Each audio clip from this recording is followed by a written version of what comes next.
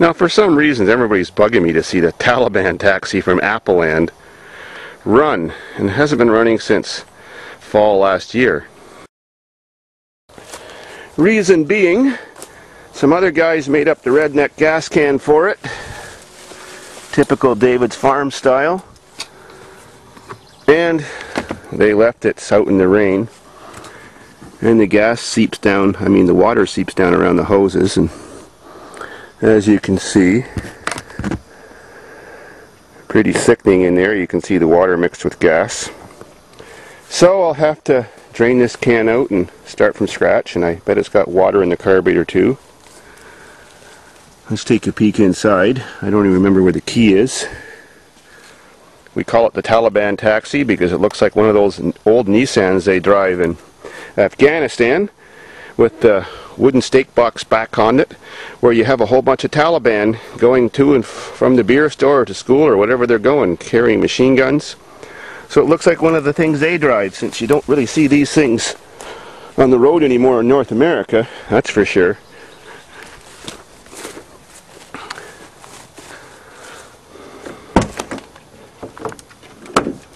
Creepy. Redneck air conditioning. Ooh, spider webs. Well, now if I can just find a key for it, wherever the hell that was left, since I wasn't the last person who drove it. 5-speed. It did have working 4-wheel drive, and it did run good. And not that many kilometers. I don't even know what year it is. Might be like a 80 or something. Oh no, it's a 84. Alright, quest for key now. Well, a trip back to the building yielded the right key. So, we're in business. I sure hope the water that was in the carb dried up. It's one of those old Nissan Z 8 spark plug 4-cylinder motors. Something like the 2.3 liter Fords have, except that's a Ford motor. So, back to the barn for a battery and make a new redneck gas can. Oh well. Alright, there's the old corroded fuel pump that was in there, because when water mixes with gas and sits there for a long time with air exposure, you get gassed. It's like corrosive gas. It's horrible. It even eats rubber. So I've taken this fuel sender unit out of one of those cars I scrapped last fall. That's a Ford. I put it in here. But since we're running it on a carbureted vehicle, we don't need to use the return line, since I'm not going to hook up a return line to a carburetor. And I put a bypass in here. That's a T-joint, which just bleeds extra fuel off, because if you use a fuel-injected fuel pump with a carbureted car, it has so much pressure that it pushes down the needle and floods the carburetor out. And the way you adjust how much blow-off you've got is by sticking a stick in this little hole. And by the size of the stick and how much you wedge it in there is how much gas can bleed or not bleed off. Alright, so you set your redneck gas can with all the hoses the right length, so your filter sock just touches the bottom or sits just above the bottom. I'll block off this return line so water and air doesn't get in there.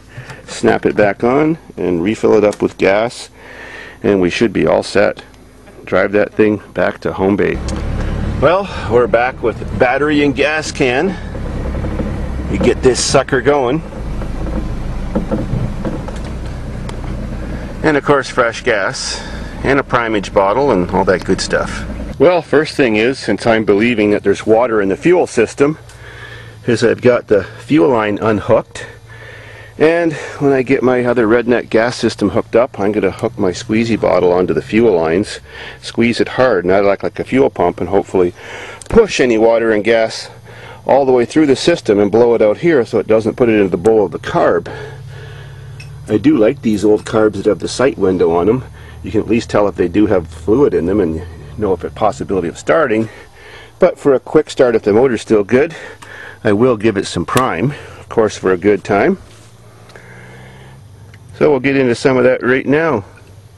I always can't wait for prime. So I fill up the vent, and that should fill up the bowl down there. And I'll give it a little shot in here. Alrighty. So move my toolage, and before I get anything hooked up, we'll just see if she fires so we know if we're ready for the next step or she's a dud.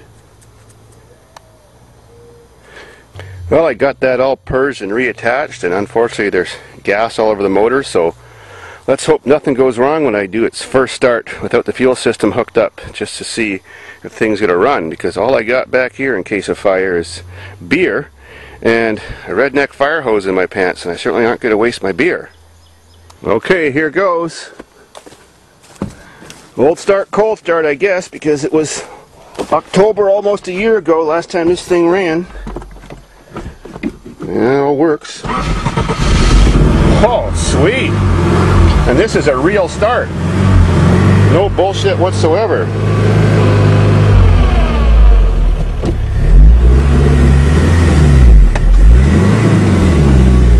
And she can move too. Cool. Except we're all treed in. Awesome. Runs like brand new.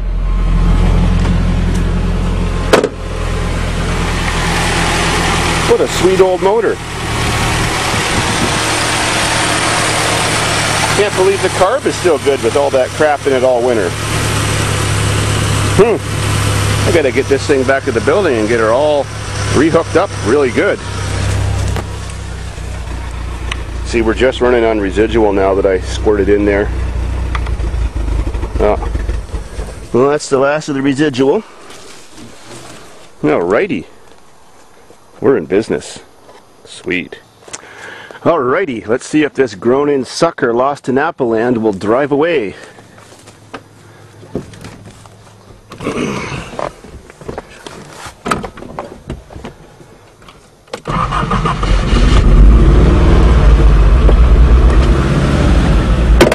Crunch.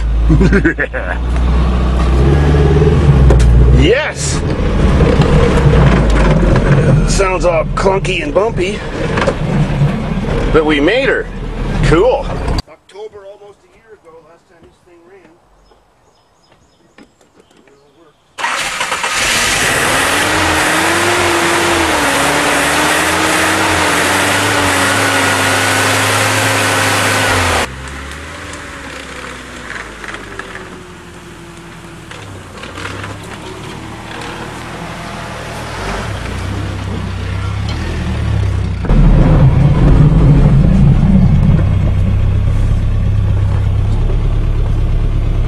Take a look at her.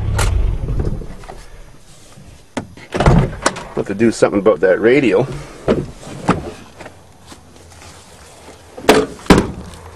There you go. A pre-hard body. Back when they used to make soft bodies.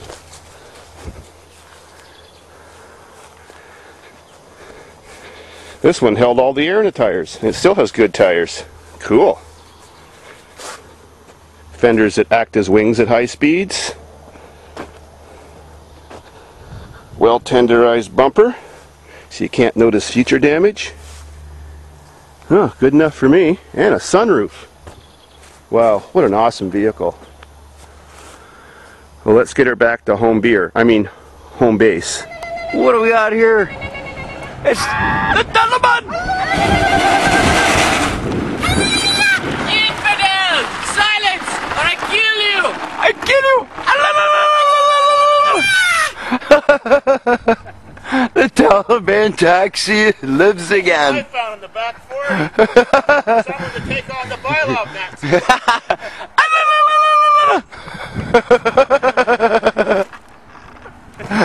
Silence! I kill you! Silence! I kill you! Sweet! Taliban taxi! Resurrected! Resurrected again. Awesome. Oh yeah, this thing was really beat on last year.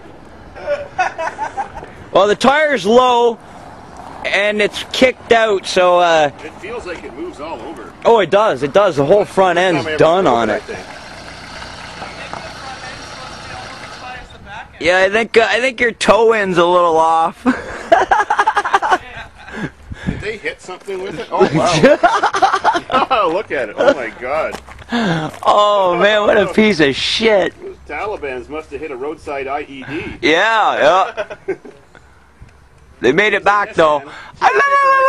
Keep on ticking. Awesome. I kill you.